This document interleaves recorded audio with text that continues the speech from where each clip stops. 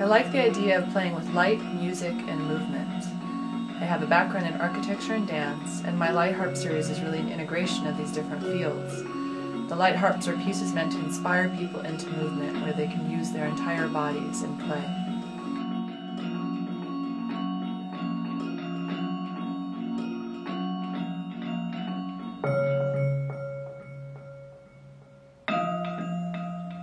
By moving your hand through each of the 60 light beams, you mix different sounds.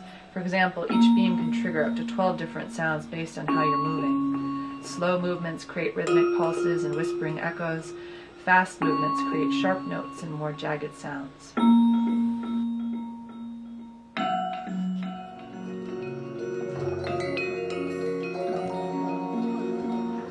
A person passing through the Long Harp will often initially be surprised by its sound.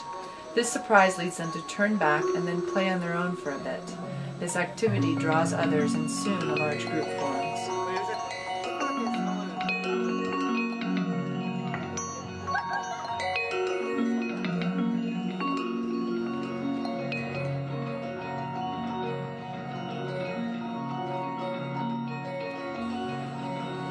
The best part about seeing these pieces in public is that you have these moments when crowds flock to them and start playing randomly.